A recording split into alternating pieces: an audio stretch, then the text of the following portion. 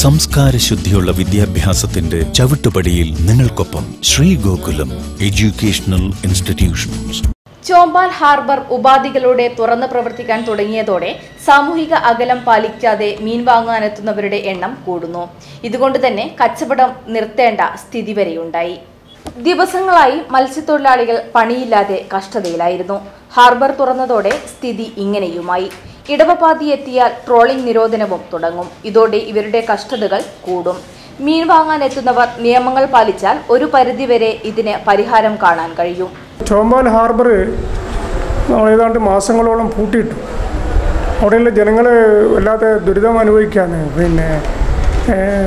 ഒന്നും വരുമാനമൊന്നും ഇല്ലാതെ വല്ലാത്ത ഒരു സാഹചര്യത്തിലേക്ക് അവിടെ പല പ്രാവശ്യം അവിടുത്തെ ദേശവാസികളും മത്സ്യത്തൊഴിലാളികളൊക്കെ യോഗങ്ങൾ 4-5 പ്രാവശ്യം ചേരുകയുണ്ട് ഡെപ്യൂട്ടി കളക്ടർ നേതൃത്വത്തിൽ. അങ്ങനെ കോഴിക്കോട് ജില്ലയിലുള്ള മറ്റ് ഹാർബറുകളെ അപേക്ഷിച്ച് ഈ ചോമ്പാൽ ഹാർബറിൻ്റെ പ്രത്യേകത എത്ര നിയന്ത്രിച്ചാലും നിയന്ത്രണാതീതമാകാത്തൊരു ഭൂപ്രകൃതിയാണ് അവിടെ. അങ്ങനെ അത് ഞങ്ങൾ 2 ദിവസം പ്രവർത്തിച്ച് പൂട്ടി, വീണ്ടും യോഗം ചേർന്നു, വീണ്ടും പൂട്ടി. അങ്ങനത്തെ ഒരു സാഹചര്യം ഉണ്ടായിരുന്നു. ഇപ്പോൾ ജൂൺ 1-ന് നമ്മൾ ട്രോളിംഗ് നിരോധനവുമായി ബന്ധപ്പെട്ട് അടക്കാൻ പോകാം.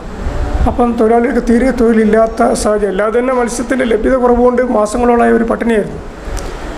അപ്പോൾ ഈ കുറഞ്ഞ ദിവസമെങ്കിലും അവർ പണിക്ക് പോകണമെന്നുള്ള നിർബന്ധം കൊണ്ടാണ് നമ്മളിപ്പോൾ കഴിഞ്ഞ ദിവസം വീണ്ടും തുടങ്ങിയത്.